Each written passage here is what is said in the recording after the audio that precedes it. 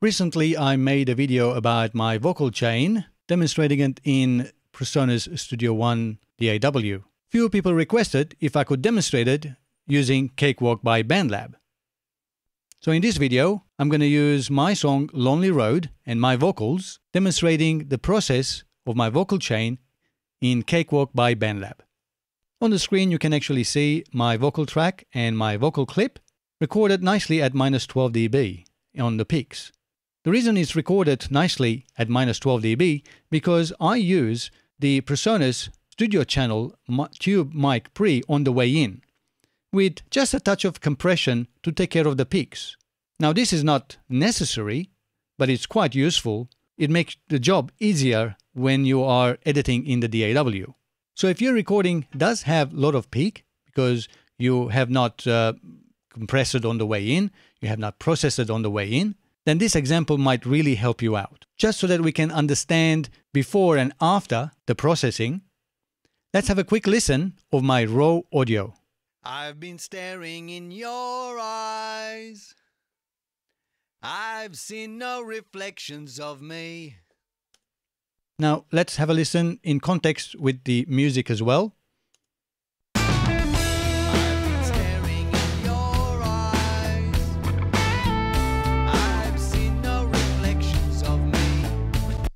Okay, as you can hear, my vocal is drowned in the music. Now you might ask, we can bring the music down, but the better way is to actually process my audio so that my vocal stands out right in your front, powerful, and we are able to hear every word that I say, including the wrong words.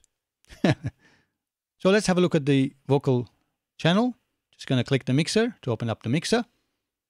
Let's find the vocal track. It's right there.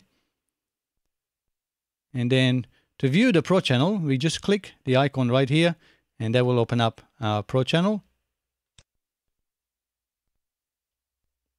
And I will go through each one and explain what is actually happening.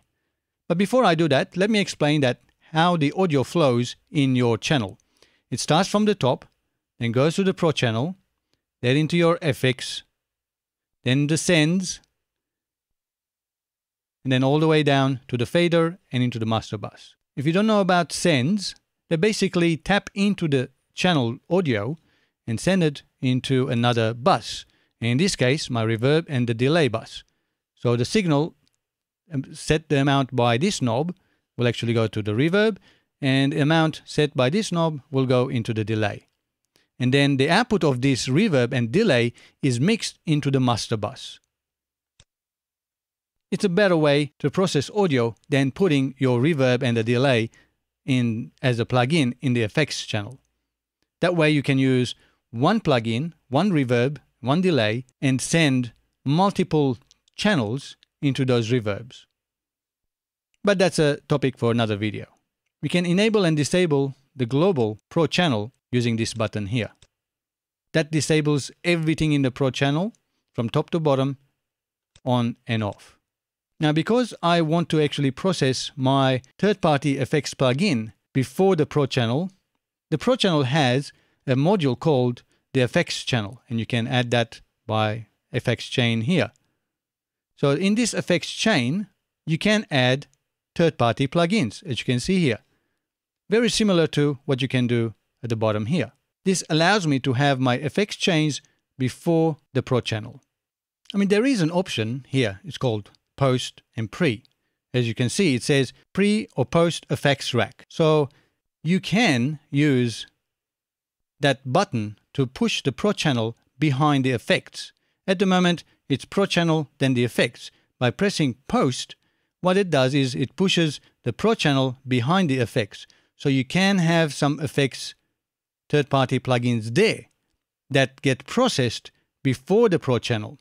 But because I want to process these third-party plugins and then have something else after the Pro channel, that's why I've decided to use the pre-FX and use this FX chain module.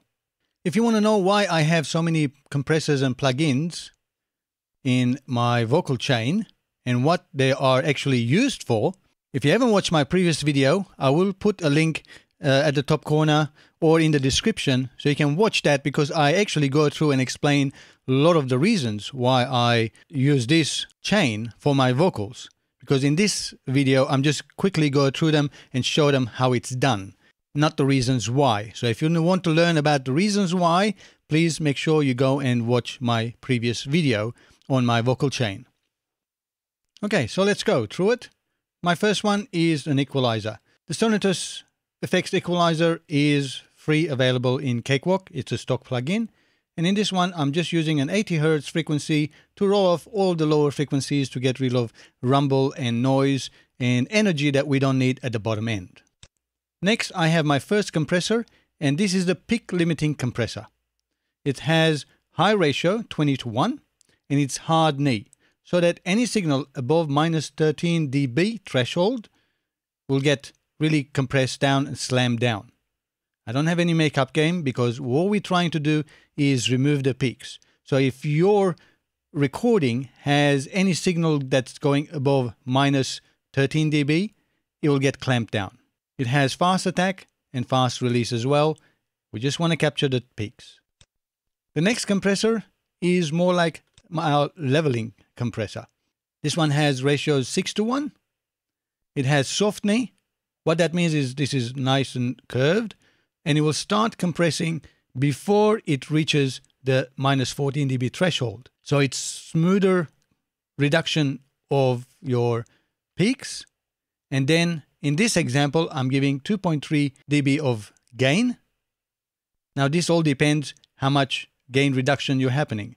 So you watch how much gain reduction is happening at your the loudest part of the song, and then you increase that to the same level, so that you bring out all of the compressed lower frequencies up to balance it out, so that your input and your output have the same level. Bit slower attack and slower release, because we don't need to capture peaks. They've already been taken care of by the first compressor. Now you'd normally have a gate right at the beginning. In this example, I just put it in the end. It doesn't matter. The gate basically cuts off any sort of background noise between verses, between words. So, any microphone leak won't be there, any breaths and noise in between. It just won't it will just cut it, so that you get nice, clean audio coming through.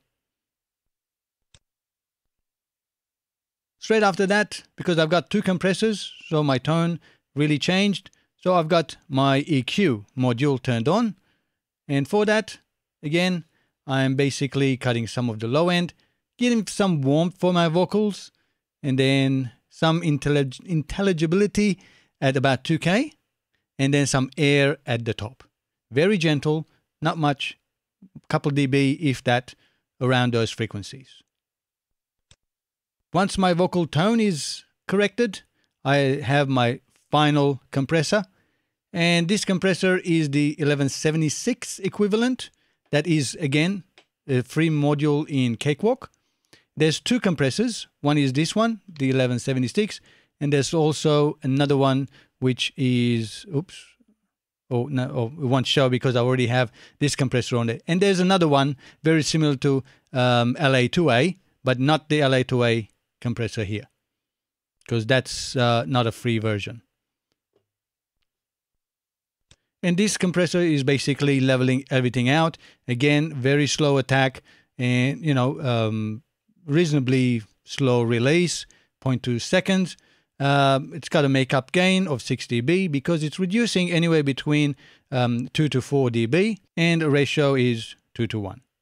And that is followed by the console emulator. This is a great module in the Pro channel. It emulates the SSL type, Neve type, and so on. It allows you to actually have a drive emulating, analog consoles. And the other great thing is it's got this tolerant button.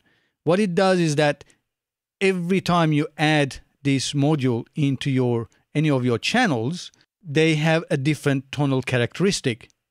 Because in digital world, everything you copy, everything you add, they're exact duplicate. So by clicking this tolerance, it gives some randomness in each track, so they don't process the same way. You'll get the feel of, analog world, because in analog world, no two resistors, transistors, capacitors have the same value.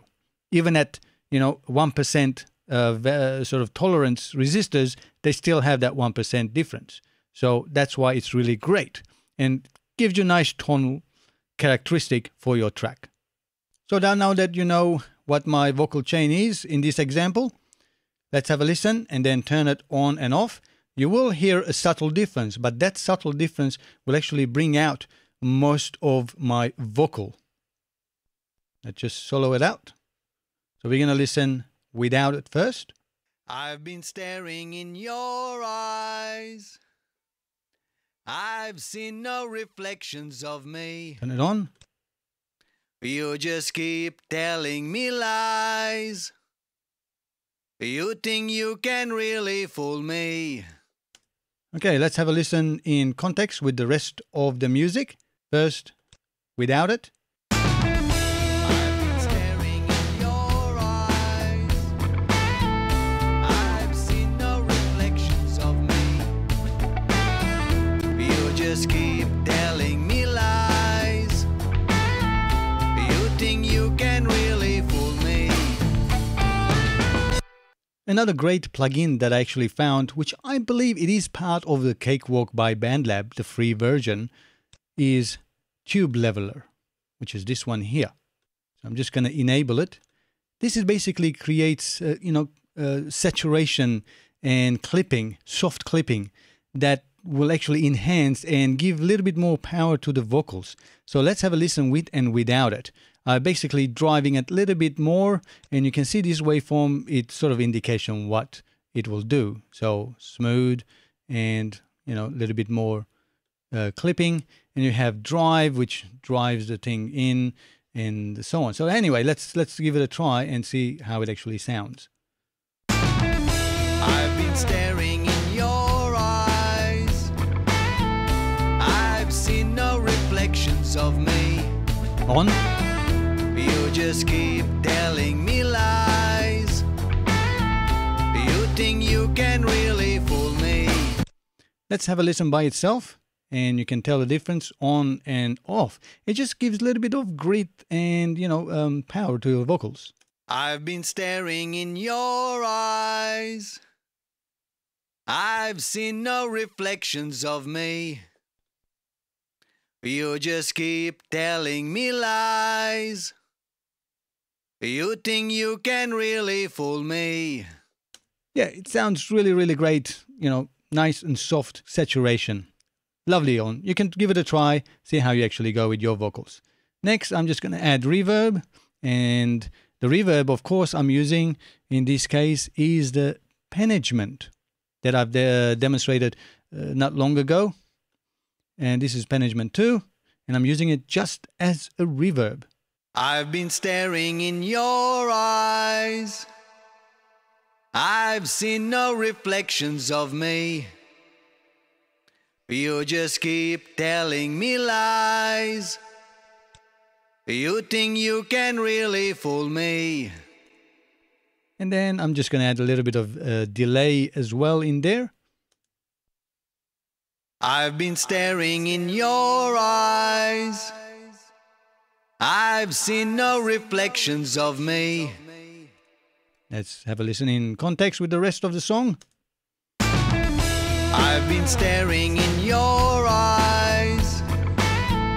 I've seen no reflections of me. You just keep telling me lies. You think you can really fool me.